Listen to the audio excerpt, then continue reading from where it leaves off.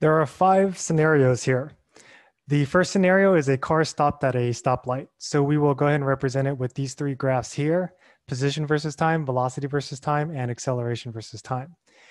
We don't know where the car is stopped, so we're going to make some assumptions here. Let's just assume that based on a reference point, the car is stopped about 2 meters in front of it on the positive side.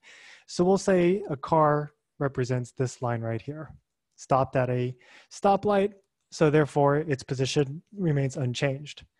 If its position remains unchanged versus time, then the velocity, being delta x over delta t, is going to be 0. That's because it doesn't change its position, right? So its velocity is going to effectively be 0. If the velocity stays at 0, it means it doesn't change. The change in velocity over the change in time is acceleration. So if its velocity stays at 0, acceleration stays at 0 the whole time. For the second problem, we have a hockey puck sliding forward on ultra smooth ice. So we don't know what forward means, but we'll assume that just means in a positive direction. So a hockey puck slides forward on ultra smooth ice means that the hockey puck will have a constant velocity going in the positive direction. So one thing we know is that the position of the hockey puck will increase as time goes on. But since it's a constant velocity the whole time, then based on wherever the heck it starts, which we don't know where it does, we'll just say it starts here, it's just going to go up at an angle. And the angle of that slope is going to be based on how fast it's going. Obviously, the faster it's going, the higher the angle, since the position changes more versus every second that comes about. And if it goes slower, then the line will be a little bit more horizontal. That being the case, you can either say velocity being the change in time being linear and constant, velocity must just be a constant line. Or you could just look at the situation. You have a hockey puck going at a constant velocity, which means you have one value for velocity versus time the whole way. So you can either, find out what velocity is just from a position graph, or you could just look back at the situation at hand. Acceleration, we can find out from velocity. Since acceleration is a change in velocity over the change in time, velocity is not changing, so acceleration has to be 0. You can also say, well, since the hockey puck is sliding without any sort of force or acceleration acting on it, well, then great, there's no acceleration, so it's going to remain at 0. For the third problem, a hockey puck sliding backward on ultra smooth ice is going to be roughly the same situation, except since it's going backwards, it's going in a negative direction. That means that wherever the hockey puck starts, which we'll just say it starts right here, it's going to be sliding this way. We don't know where it starts, so we're just going to make a guess. And as long as we're going slanted down, we are correct, technically. If the hockey puck is sliding backwards, we know that the velocity is going to be a negative. You can either just say, well, I got that from the hockey puck sliding backwards at a constant speed, or you can say, well, since this is a negative slope, the velocity has to be a negative horizontal line. Remember, the velocity is the change in position over time. The position is changing by going down every second. So the velocity is going to be a negative because of that negative change in position. Acceleration is the change in velocity, but the velocity doesn't change. So acceleration remains at 0. Number 4, a ball is being dropped toward the ground from rest. Okay, so we know that the ball is going to first be at rest and is going to get faster and faster as it goes down to the ground.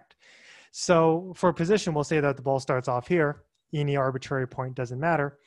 That the position is not going to change very much for the first few seconds, or maybe for the first few milliseconds. But then the ball is going to increase speed, which means it's going to increase its angle down, to change the position versus time every second, since the ball is accelerating down. So this is what the ball's graph is going to look like as a position versus time graph. Now for velocity, we know that velocity is getting bigger and bigger versus time. But since the ball is dropping downward, it's a negative.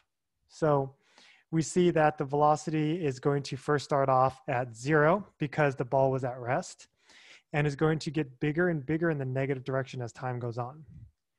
So this is figuring out what velocity is on a situational front, but how to figure out velocity from this is just as easy.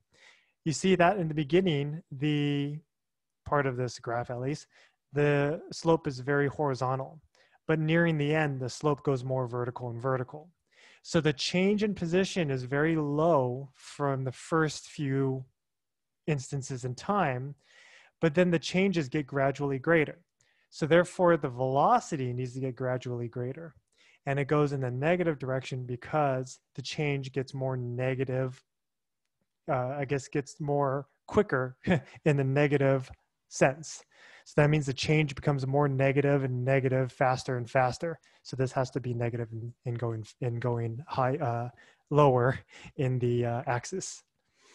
Since acceleration is the change in velocity over time, well, first of all, we can say anything being dropped on Earth is going to have an acceleration of negative 9.8 meters per second squared.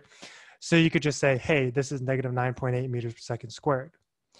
But if you want to base it on the graph, since this graph is changing, but it's changing the same rate the whole time in a negative direction, then acceleration is going to be a negative because of that constant change of the velocity.